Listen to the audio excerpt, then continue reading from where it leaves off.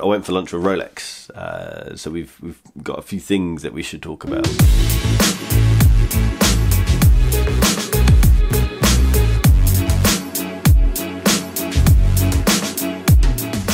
Welcome to Bark and Jack, I'm Adrian, and if you're new here, this channel is just about me usually exploring watches. Today we're not exploring, we're talking about a brand. But usually I talk about watches, and today we're talking about Rolex. Anyway, if you're into watches, hit subscribe down there. I don't usually sound like this. I've had the flu for the past couple of weeks, and I had to crack on. If you're into NATO straps, jump over to barkandjack.shop and check out our selection of NATO straps. We ship them worldwide, and they're going pretty hot. Anyway, what happened was I was in the kitchen having a late breakfast, feeling sorry for myself because I had the flu, felt like crap. Got a text message from some guys who I know at Watch Nerd Official on Instagram. Pause this video, get your friend out, give them a follow. They have some awesome infographics going on, and they're working on a very, very cool project, which I shan't share, but it's a worthwhile thing to follow. Anyway, I got a text message from them saying, "Are you free for lunch with Rolex?" Suddenly felt better, got dressed, ironed a shirt, ran to St James. I live in central London, so it's quite easy for me to get there. Ended up being the first person at this event, and what the event was, it was crazy. There was probably about 10 of us there. It was an event put on by an AD, an AD down in Jersey.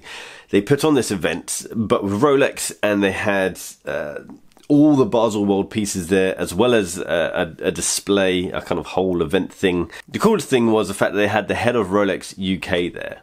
We asked lots of questions and got answers. We spoke about Waitlist, we spoke about production, we spoke about retail, we spoke about a lot of things going on there.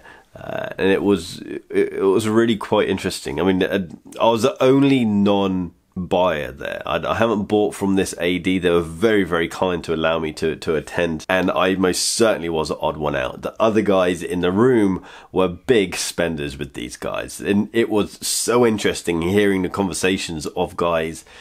Not to be crude, but when you hear the spend list that these guys have, and the pieces that they're buying, the pieces that they're waiting for, the pieces that they can buy like that, then these guys, they make all the cards fit into place.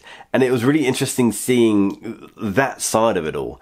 So first thing, these guys, massive spenders, these are the VIPs. When you go in, you're trying to put your name down on the wait list, these guys are the ones who are at the top of the wait list, and it doesn't matter where you are on a wait list, if they want something, they go to the top. Now, it doesn't mean that they get their watch straight away. They still have to wait, and it's interesting hearing how long these guys were having to wait for the pieces. Pepsis, Daytonas, Skydwellers, all of these pieces these guys were still waiting for. 5711s, all of these guys were in a massive wait list for them. They're still having to wait months, sometimes years for their watches. So it was really interesting to see that end of the spectrum. Now, from the Rolex point of view, we spoke about production, we spoke about wait lists. They're fully aware of how long the wait lists are. They're fully aware of what they're able to produce. Their idea of it and their mindset of it, and I should probably be careful of how I pitch this, because Rolex are renowned for forcing people to remove content. They're aware of the wait lists, they're aware of the production limitations. Are they going to do anything about it? No. They don't need to make any more watches, and they don't intend on making any more watches. It isn't a matter of their choking supply.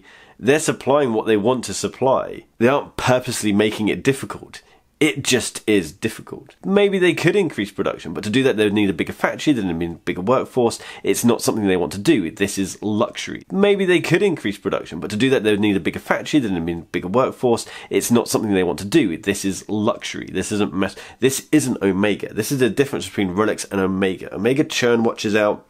Rolex churn more watches out, but the wanted watches, there are a few of them in Rolex, but Omega churn them out as a machine, and they want everyone to have an Omega on their wrist. Rolex do what they want to do, and they don't need our input. Another really interesting thing, they really don't know what's coming out. They have a little press release the day before Basel World, but up until that point, no one knows what's happening. The head of Rolex UK, he likes it that way. It's part of the excitement. They're all part of it. They're all fans of the company. And they just don't know. No one knows. And I kind of questioned it in my head when Houdinki said they had a meeting with Rolex just before Basel World, and they said, oh, the guys at Rolex in America didn't know what was happening. It's like, yeah, of course they do. No, they don't. And I like to think I can see when people are bullshitting, and this guy wasn't bullshitting.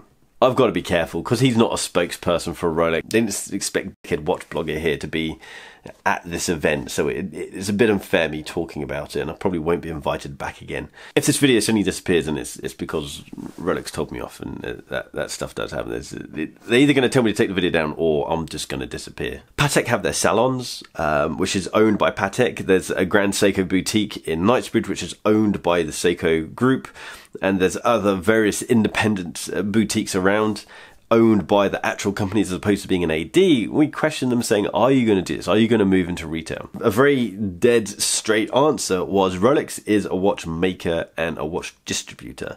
They aren't a retailer. They aren't going to go into online retail like Omega have. They aren't going to go and open up boutiques like Patek do and so on. They trust the AD network that they've created, and that's the network that they want to work down. It'd be a massive investment for them, and it would be a complete change in business model for them to go out and open up a retail space. And that's not something that they want to focus on. And it was quite interesting hearing it from them. It does sound weird, this information coming through me. I don't like finding out information third hand, and this is what's happening here. But I had this interaction. I wanted to share that information with you. Pieces that I saw were superb.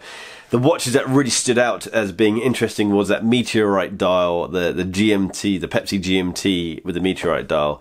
Jody from Just One More Watch made a good comment saying that Rolex should really leave the meteorite crap to the smaller micro brands. But I actually really like that dial. There's something, you know, the old linen dials, the vintage linen dials, and they had a really interesting texture to them, and kind of the shimmer and the light, and also it's just a non-uniform texture. That's what the meteorite dial looks like. It has that same air of, it's not plain, it's not perfect, but the imperfections make it nice. That's surprisingly cool. I like that one a lot. Of course, I like the blue dial Yacht Master, the Yacht Master 42, far too big.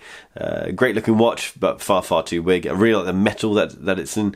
It says it's white gold, but it has a really dark kind of black tone to it, which was really quite interesting and worked well with the black strap and the black dial and bezel. There was something awesome about wearing this solid gold present. There's a weird sense of power that comes with wearing a solid gold watch. It does give you a feeling of fuck everything, I can do whatever I want. Maybe that's just me, but this thing just felt brilliant.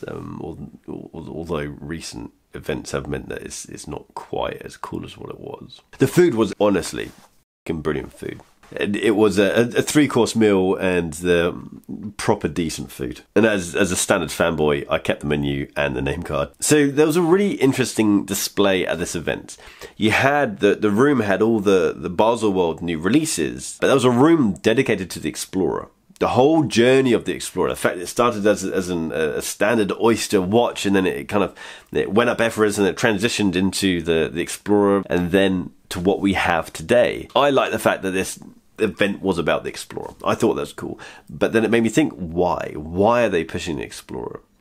Are they going to discontinue, update, change? What are they going to do with the Explorer range come next Baselworld? In the comments, what do you think they're going to be doing?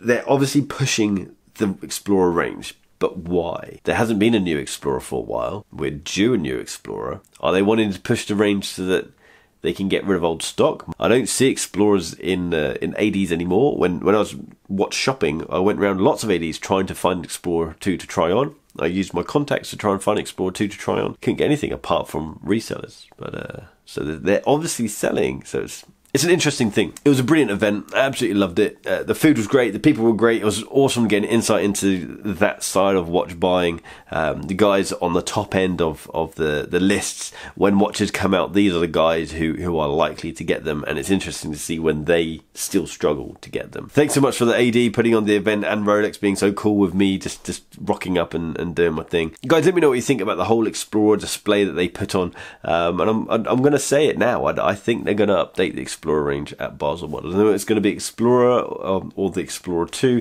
I know they've just updated the hands on the Explorer 1 or the 214270, but maybe they could go further. It'd be amazing if they launched a new 36mm. It's a hot watch. It's by far my favorite watch. This thing is brilliant. Fucking brilliant.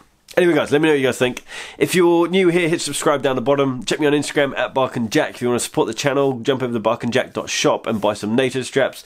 If you want to read some articles or watch some old videos, jump over to barkandjack.com. And I'll see you guys next time. Take care.